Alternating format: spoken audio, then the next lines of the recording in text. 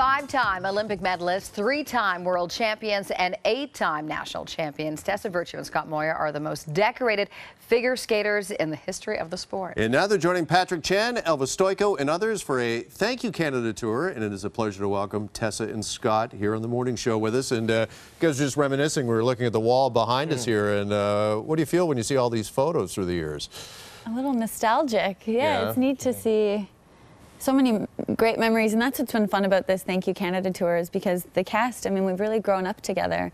We've skated with Patrick Chan since we were kids, and it's so neat to be on this side of our career, post-Olympics, with the pressure off, and we can just think about entertaining. Yeah, but Tessa, I feel like, never mind the cast, all of Canada feels like we've grown up with you two. Does it feel that way to you guys? That's nice. I think so, a little bit. I think that's why we wanted to go across the country and into all these markets and kind of celebrate with the people who supported us. I mean, being an amateur athlete isn't an easy job, and you need the support of a community, a country, and we've always felt so fortunate to have that, and this is kind of our way to give back and say thank you. So our show is a lot of things. We kind of look back at our careers, and we go back to '94 with Stojko, and then we also just have a blast in the second half and kind of move more into just getting people out of their seats and dancing. And this has been a real thrill for us so far. We're about halfway through the tour now, so it's really exciting. Now we know your skills. You'd be a great addition Yeah, to the audience. If we go, if we get sick, then We're on standby. We're in? Yeah, Okay, good. Yeah. For sure, for sure. Elvis can vouch for us. Right. I saw Elvis's reactions. I want to talk about, you guys obviously king and queen of ice dance. Does the ice dance, does the world of dance translate onto the dance floor? Do you guys kill it on the dance floor as well? Depends.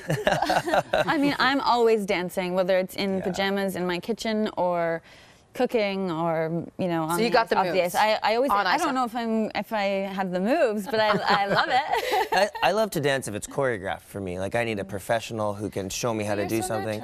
But then also, like, if I'm at a wedding and I've maybe been going to the, to bar bed, I gotta loosen up a bit. Yeah. For sure. For sure. So would you guys ever consider doing maybe Dancing with the Stars?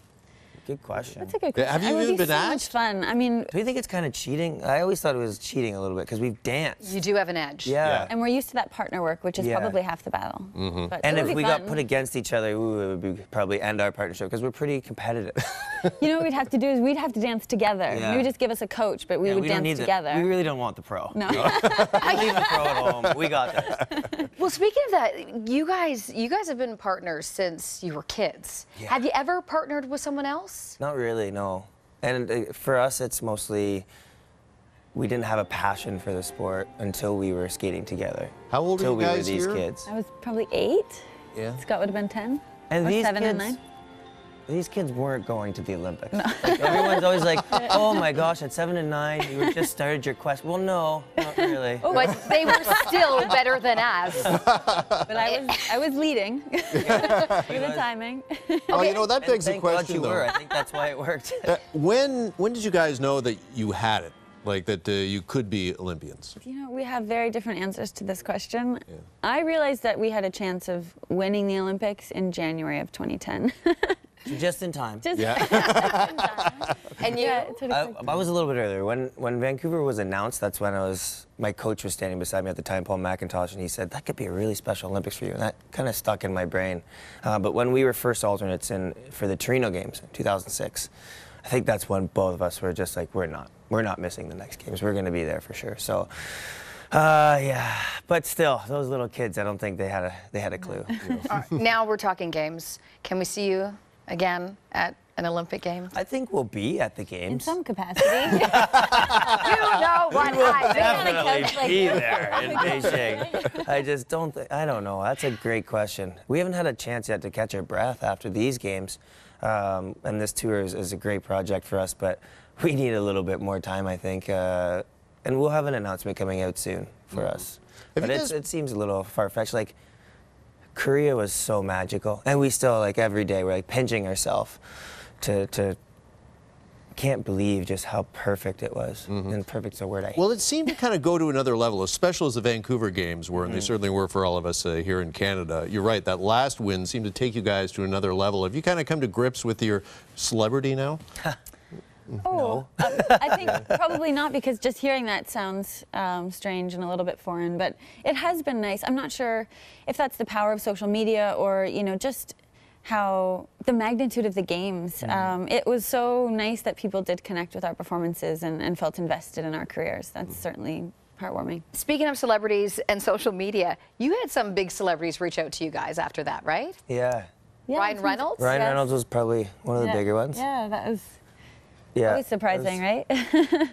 Oh, here he is right here, and you were replying to him. Just a little back and forth with Ryan Reynolds. Oh, not bad. Nothing, yeah. Not bad, not bad. I want to talk about your chemistry a little bit, because we tried to capture it in our little tribute to you I thought guys. you did well. Yeah. Thank Nailed you. it, yeah. Thank you. But that chemistry between the two that we all got so captivated by, tell me you guys have arguments off ice. Does that chemistry hold throughout? Well, no, we're very passionate people. We really care about what we do. So naturally there is sometimes some friction, but I have to be honest, it's very few and far between. And when we do have arguments, wouldn't be the way we communicate. We just get really quiet, actually. That's our biggest fight, is when we're not talking at all. But So we work on our relationship. Who's the first to break the silence? I think that alternates, actually. Okay. I mean, Yeah. sometimes God, just you starting guys, those you difficult guys, look at conversations you. is the most difficult. I'm like the, I don't want to talk about it for a long time. It's just like, well, that's not really productive, and that bugs me so much. That makes so much more sense. She's much more logical. Just finally, I want to know, Tessa, has Scott ever dropped you? Because I really feel like Carolyn dropped Yes. me in that video. She kind of let me down. You dropped yourself. That's probably There, true. Okay. there was a topic involved there, I will say that. No, never. I'm so lucky. I have and so. That's I don't nice. think so. I remember in Japan on tour, we had a bad lift that went. Ooh. I don't even remember that. But I I'm sure saved he's- you. Yeah, I Yeah. feel like he's pretty good at like jumping under to save the lift. Yeah, there was no trust. Here.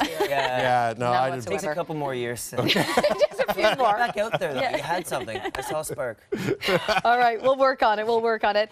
All right, for more information and tour dates for the Thank You Canada Tour with Tessa and Scott, visit the thankyoucanadatour.ca. All right, Tessa and Scott, thank you guys. Thank you so much. Good to see Always a you. pleasure.